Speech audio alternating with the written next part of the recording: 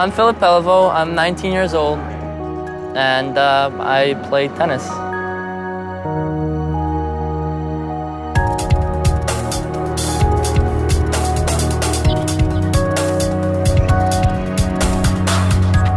I started when I was 4.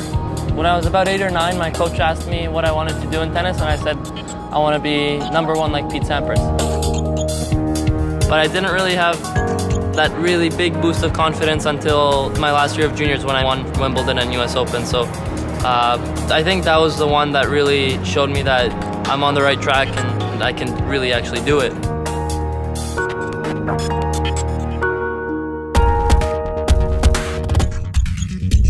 It's tough to pass always on the first shot because you're on defense. So try to get it at the opponent's feet and then hopefully he pops up the volley and gives you an easy ball and then you can pass him after. So the higher percentage play.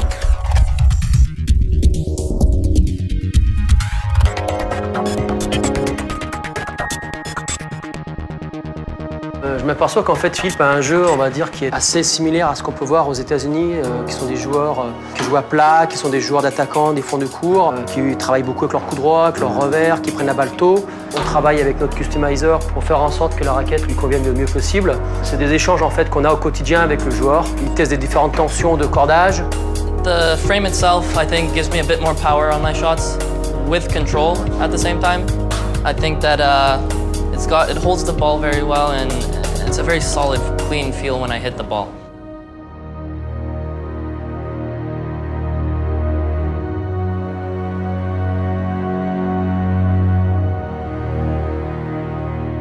You can't complain about hitting with Rafa and Federer on one day. It's an experience. You see what you're working for and what the reward is going to be if you keep working hard and improving.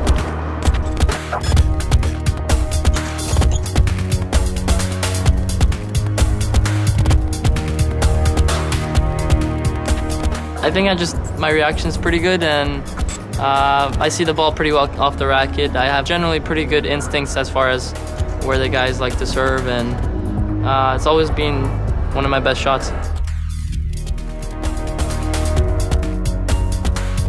I think the main thing is just to keep improving my game, as I said, work on everything to make it really solid and make my weapons even bigger weapons.